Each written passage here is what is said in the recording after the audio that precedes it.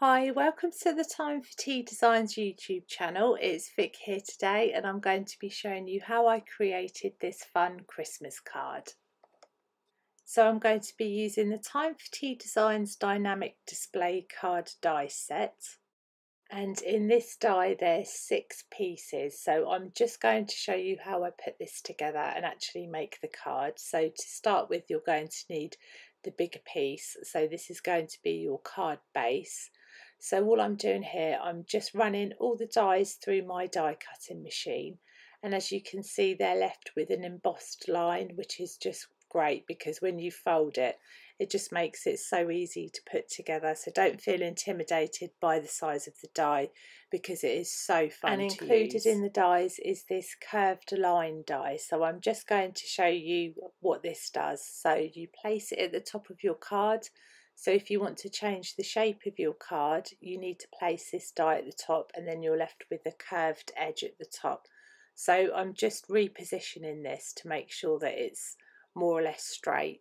And again, I'm just running this through my die cutting machine and you'll see here how lovely it looks when you use this piece of the die.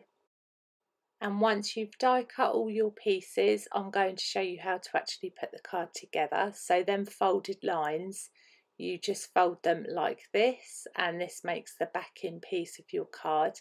And then the bigger hill, they come with tabs, so you need to fold all the sides down on the tabs.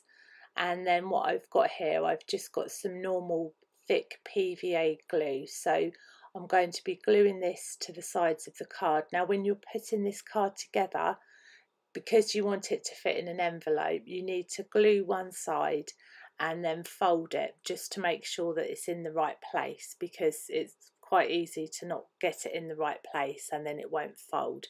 But if you do want your card to fold, once you've glued the edges, just push down on each side and it will fold nicely into your card. So this is the second hill. So again, I've got my glue, I've just added that, and then I'm pressing down on each fold just to make sure that it's nice and will go in the envelope.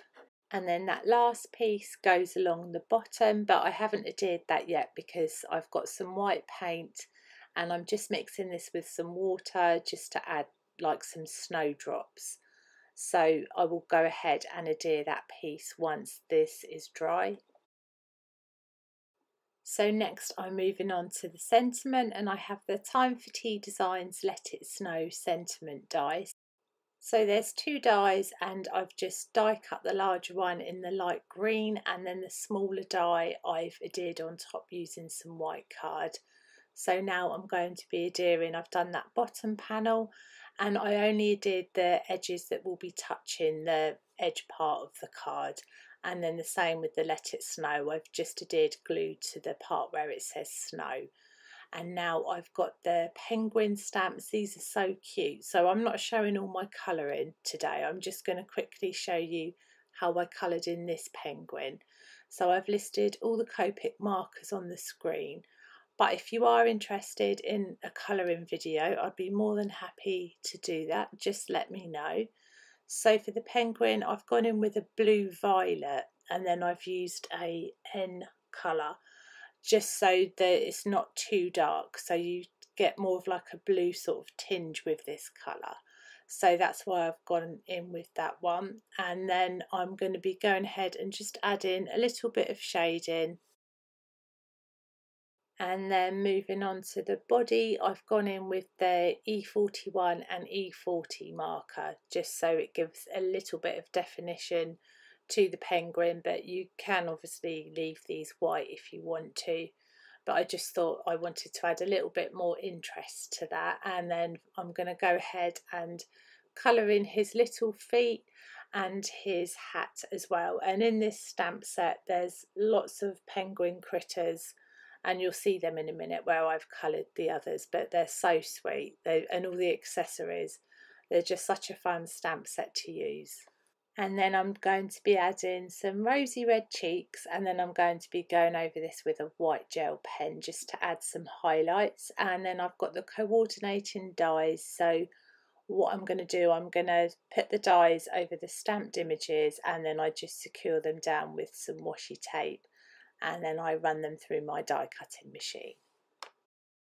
So now all my images have been die cut. I'm just going to go ahead and just roughly place them on the card.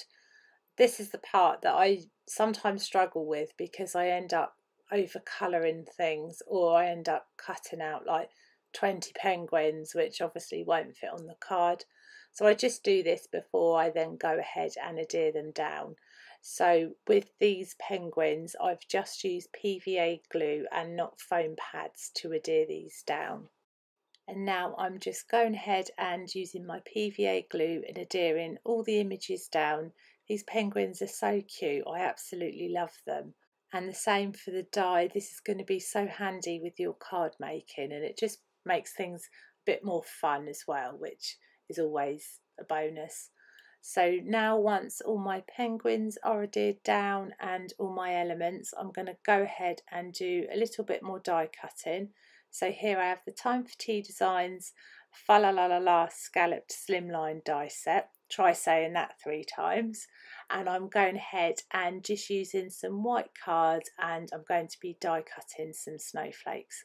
Now these snowflakes are so pretty, and the details on them, they're just absolutely beautiful. I wanted to use all of them on my card, but obviously I could only fit a few on. So I'm just running these through my die cutting machine, and I'm going to go ahead and adhere these onto my card. So to adhere these down, I've just picked up the snowflake and I'm gently just pressing them upwards just to make them a little bit more 3D, and it does make it a little bit easier to glue them down as well. So I've just turned them upside down, added some PVA glue, just like a tiny drop, and then I'll go ahead and adhere these onto my card, and you can see the details in them here. I'm going to be using these on all my Christmas cards, that's for sure.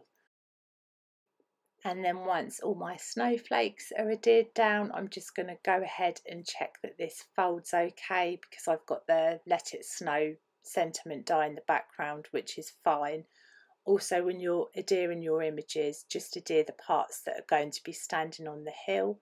So that folds fine, and I'm really happy with that. And that finishes up our card for today. So thank you so much for watching. I hope you have a nice day. Take care. Bye.